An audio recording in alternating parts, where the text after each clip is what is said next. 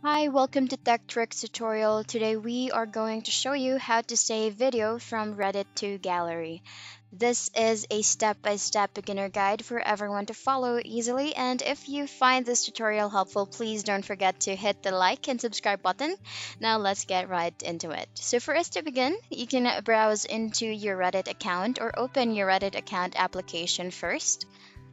Once you have your Reddit account application, you can start browsing into the feeds or into the post of your friends or into the community for you to look for a video that you wish to save into your gallery.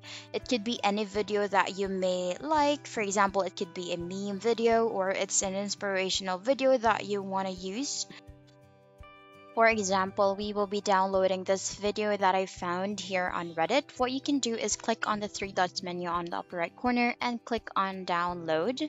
And then you just need to allow or permit Reddit to access your files or storage. And then you just need to wait for it to upload or download into your file or into your mobile phone. And then later on in a while, it will now show on your gallery. As you can see, it's now on my gallery here for the video that we downloaded. And that's how you do it.